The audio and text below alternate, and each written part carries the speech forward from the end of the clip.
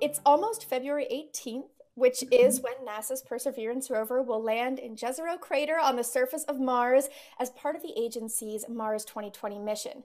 Now, I'm here with Mujige Cooper, the lead planetary protection engineer for Mars 2020. Thank you for joining us. Yeah, thank you so much for having me. Of course. And now, as we're getting closer and closer to this landing, how are you feeling as someone who's worked so closely with the mission? I'm, as you can expect, very excited. It's like different chapters in a book. I mean, we were extremely excited, especially during the launch period, but now that it's landing, I mean, this is yet another part of history being cemented. So yeah, I'm just extremely excited and ready for the science to start. Absolutely. So, you are the lead planetary protection engineer. For those who might not know, what is planetary protection and what does your job look like with Mars 2020? Yeah, planetary protection is kind of twofold, and I love to equate it to going to a national park where there's the leave no trace policy, right? When we go and we explore different planets, to include Mars, we want to make sure that we're not bringing any microbial hitchhikers with us that may contaminate the surface of Mars or may affect our science. And then the second part is eventually we hope to bring these samples back. So we want to make sure that we protect our own Earth's biosphere from any inadvertent contamination too. Absolutely. So, specifically with Perseverance, it's no secret that one of the main goals of the mission is to search for signs of life on Mars. So, I assume that your job would be more important than ever with this mission as we don't want to risk contaminating those samples. Yeah, exactly. And the thing is, I mean, similarly with robotics, once it leaves Earth, your job is done. So everything that I and my team have done to ensure that these containers are clean, that's going to acquire these samples, it's already done. There's nothing more I can do, actually. So yeah, we worked so hard to make sure that it was all assembled, clean, tested, and launched in a clean manner.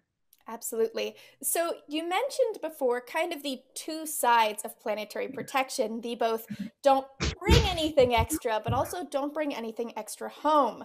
Now, we can look back to the Apollo days and they were concerned with astronauts coming home with moon bugs. And we're clearly past that, but especially seeing as this is a mission looking for signs of life on Mars, what does that look like in terms of bringing those capsules home eventually with the second half Yeah. of this mission? Yeah, well, the conversations are ongoing and it's far above my head, right? Because in order to bring the samples back, there's an international collaboration in the works. Not only NASA, but the European Space Agency and other government agencies need to be on board to make sure it's done in a safe manner. And that's the number one priority.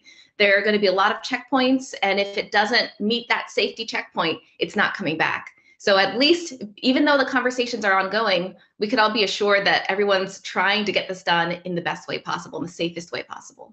Absolutely. So obviously, Mars 2020 is a NASA mission. How do other agencies and companies like SpaceX or Boeing, do they have to adhere to the same planetary protection guidelines and rules kind of set by things like the Outer Space Treaty, or do different agencies and people have different rules? Yeah, that's a really great question. And because the United States is a signatory, private companies do have to abide by planetary protection rules. The thing that made it a little bit more difficult to abide by it is, with NASA, our goal is to have the best science possible, to do the right thing. And it's not, we don't really focus on the profitability of having a return sample. And understandably, with a private entity, you have to make sure that things are accessible monetarily. And so yes, they have to abide by the same rules.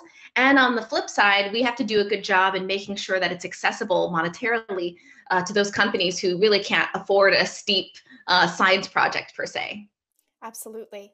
So you said that, pretty much because the spacecraft it is well on its way and set to land, that your job is kind of done in terms of ensuring the planetary protection safety of the craft and the mission and its science objectives. So I assume that at this point you can really be excited about the science and the mission. And I'm curious, what are you most excited about with Mars 2020, with Perseverance, with all the amazing science that's going on and going to happen? Yeah, this is such a difficult question because there are so many things to be excited about. I No, mean, no pressure, no pressure. Yeah. yeah.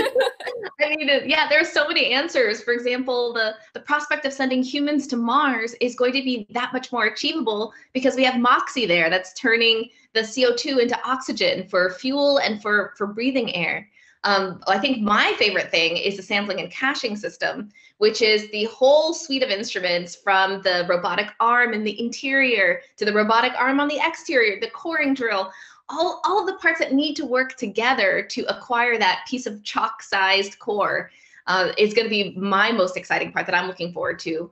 A lot of my friends work on the sampling and caching system and work on the test bed to make sure that this is done in the right way. And I'm just excited for that first sample to be collected. Absolutely. So you mentioned crewed human missions to Mars.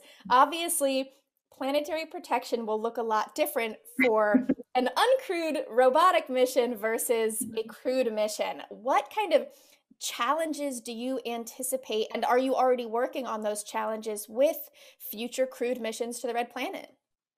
Yeah, there's the landscape of planetary protection definitely changes once humans go there. I like to say we're more microbes than humans. If you count the amount of microbes on and in our body, it's more than we have human cells. So we are a nice petri dish, if one were to summarize it as something. So yeah, the landscape would change, and yeah, it would definitely require more conversations, especially on the international scale, to really make sure that we do this in the right way so that we kind of try to contain the amount of contamination that humans bring to Mars when they explore it. So yeah, there's still more decisions that need to be made, but yes, it will change. Absolutely. So I just have one more question for you, but thank you so much for taking the time. I really appreciate it. I know everyone is really, really excited about this mission. Yeah. So I think that as we continue to launch robotic missions to Mars, I mean, there are three just this month, Perseverance being just Yeah. one of the craft to land at Mars in February. I think a lot of people who might not be in the space sector or be scientists, they might wonder, why are we doing this? Why are we going to Mars? Why are we exploring another planet? Why don't we just continue exploring Earth? Why are we going to all this trouble? And I am curious, as a scientist, as an engineer, how you would answer that question. Yeah, and I would say that that is an extremely valid question. And there are multiple reasons why we would explore our closest neighbor. First of all, it used to be habitable. That's what the Curiosity rover did confirm scientifically.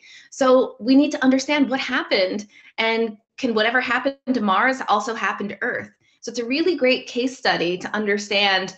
There may have been an impact in the past that threw everything off.